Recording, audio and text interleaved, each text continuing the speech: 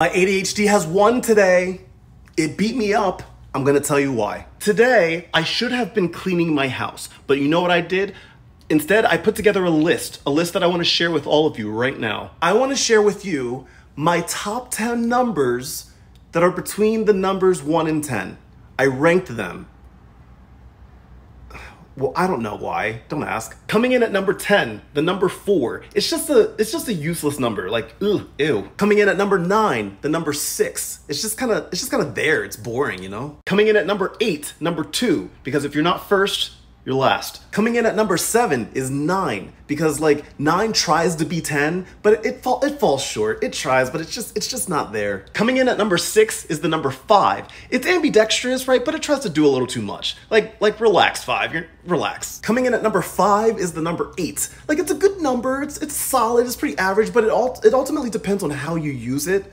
That how you use it is going to determine whether it's a good use of it or not, you know? Coming in at number 4 is the number 3. Solid, consistent.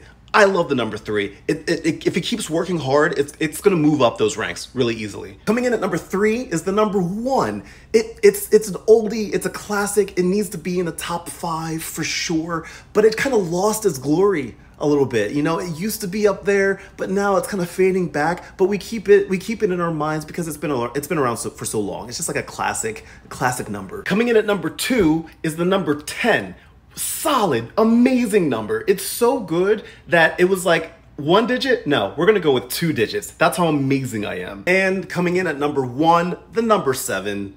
7 is, oh man, it is so sexy. If seven were like a friend, like I would treat that friend to dinner. I would treat that friend to the movies. I would invite that friend over for dinner, like to hang out, whatever it may be. 7 is such a good, solid number. It's an odd number that has even qualities.